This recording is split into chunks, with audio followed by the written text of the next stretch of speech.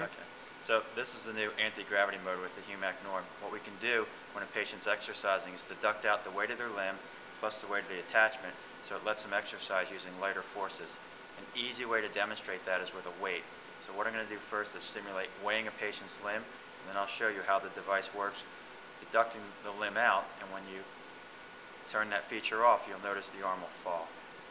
Okay. To weigh the limb, we just simply put a weight on, and on the screen I'm going to lock the arm in place and press weigh limb. That's how the device measures the weight of the limb plus the attachment. And press unlock.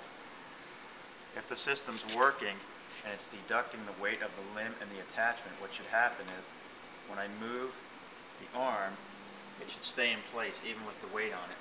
And if I move and stop the arm, it stays in place, whether I'm here, here,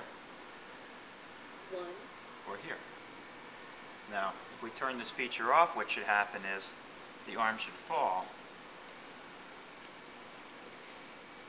So I turn the feature off, I leave the weight on it, and I continue the exercise.